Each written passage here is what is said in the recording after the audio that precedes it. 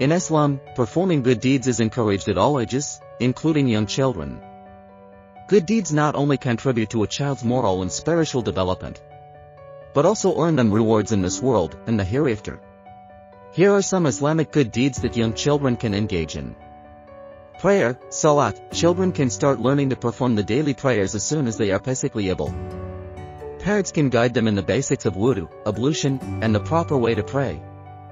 Recitation of Quran. Children can be taught to recite the Quran from a young age, even if they don't understand the meaning initially.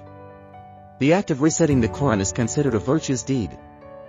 Dua, supplication. Encourage children to make simple duas, like asking for blessings, protection, and guidance from Allah. Teach them some common supplications, kindness. Teach children the importance of being kind and helpful to others. This can include sharing, helping with chores, and being polite to family members and friends.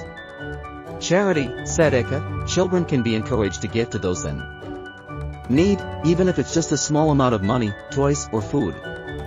This helps instill the value of generosity, respect for parents. Emphasize the importance of respecting and obeying their parents. This is considered a significant act of goodness in Islam.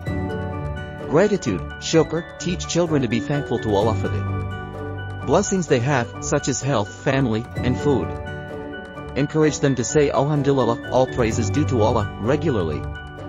Avoiding lies and harmful speech. Teach children the importance of honesty and avoiding harmful speech. Encourage them to speak the truth and be kind in their words. Helping the needy. Encourage children to help those who are less fortunate, such as the elderly, orphans, or the homeless. This can be done through acts of service or donating to charitable causes.